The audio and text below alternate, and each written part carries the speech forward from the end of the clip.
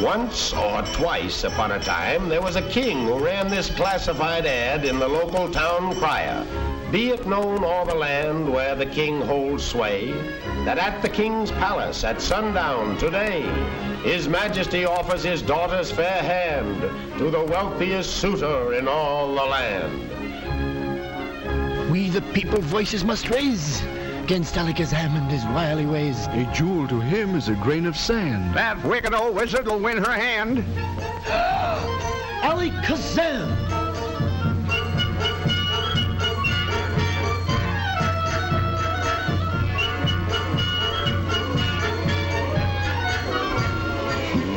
They don't like me, the dogs. This Alakazam might be public luck #1, but it's hard to see how he can lose. Being a magic wizard, all he has to do is wave his wand like a swing band leader in the groove, and zingo! There's a gunny sack full of jewels. Jewels and stuff. Oh, gosh, look at the diamonds and pearls. With talent like that, the king figures this is one game where a low diamond takes a queen. He's willing to nominate Alakazam's son-in-law and let him make a vanishing act out of the castle mortgage.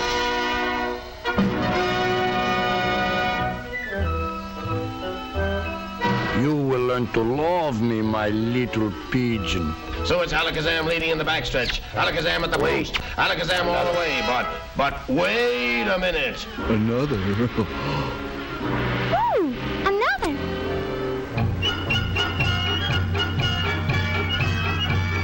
Who's this dark horse coming up?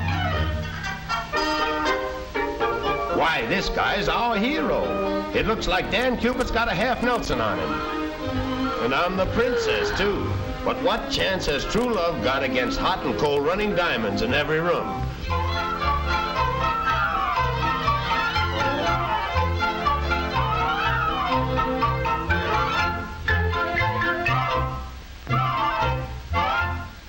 Oh, gosh. What you got? Jewels? Oh, yeah.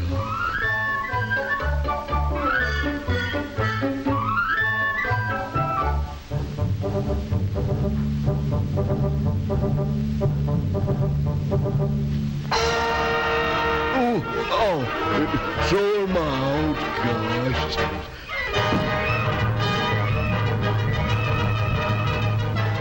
Look at that. Hot diggity. And in those days, the king's word was law. Well, it's always darkest just before the milk wagon. Right now, things look coal black for our hero. But presto, another magician. Nicky Gnome at your service.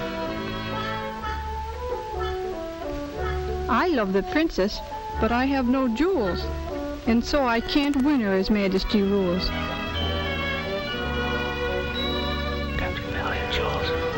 A valley of jewels? But how will I go? Well, just you watch me, and soon you will know. Didn't I tell you to take magic to put that Alakazam on the spot marked X? All you do is relax on that. Hi-ho, linoleum, away!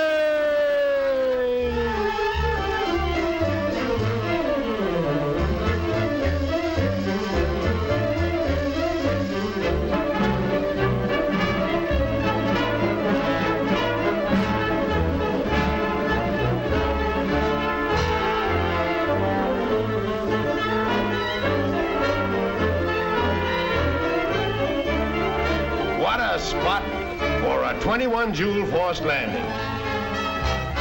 Is this what they mean by being a couple of jumps ahead of the sheriff? Meanwhile, the villain is tuning in on his crystal ball. Oh, spirit of the crystal. Will you confess?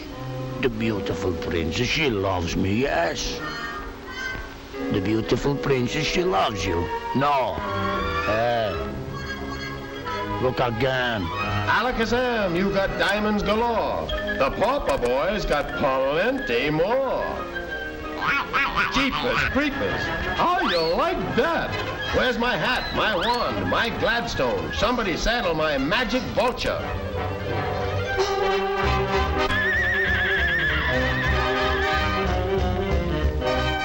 Down, Cuthbert.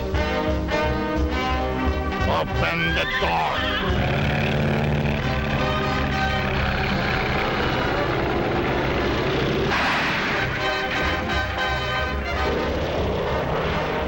It's a good thing he's just renting the place.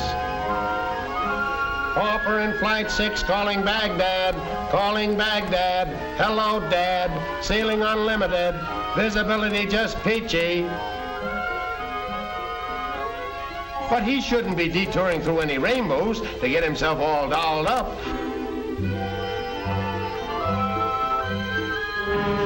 Not when there's a tough citizen heading his way with unkind thoughts. Hey, kid, snap out of it. Alakazam's on the muscle, and here he comes. Sideswipe, by gosh. And now the beans are spilled for sure. But Nicky Gnome's a wood butcher, too. He does a little cabinet work.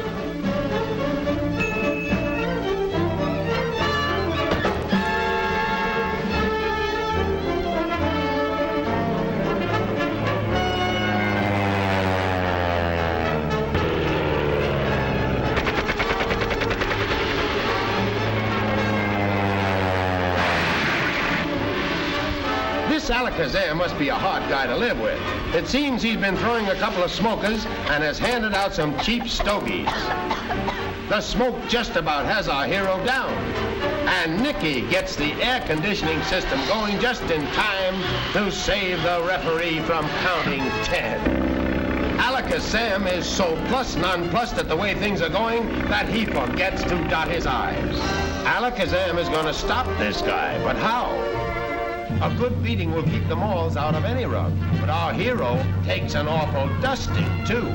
So Nicky comes back with a couple of new twists to spring on the villain.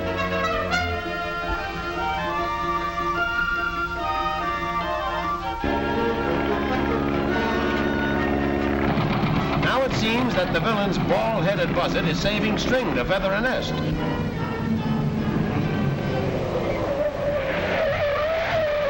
So here is our hero, down and out.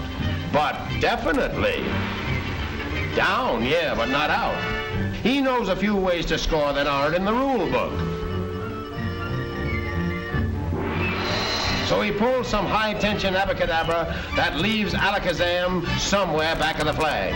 Signals, shift, and interference follow me.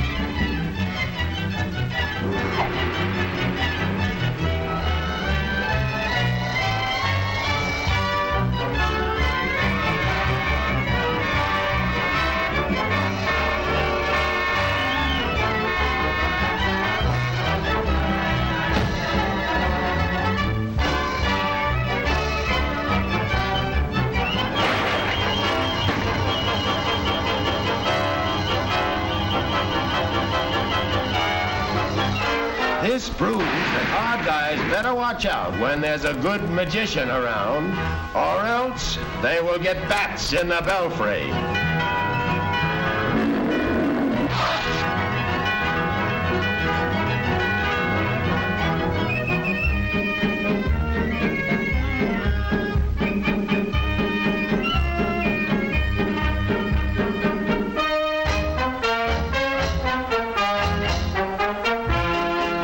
The moral of this story is like this.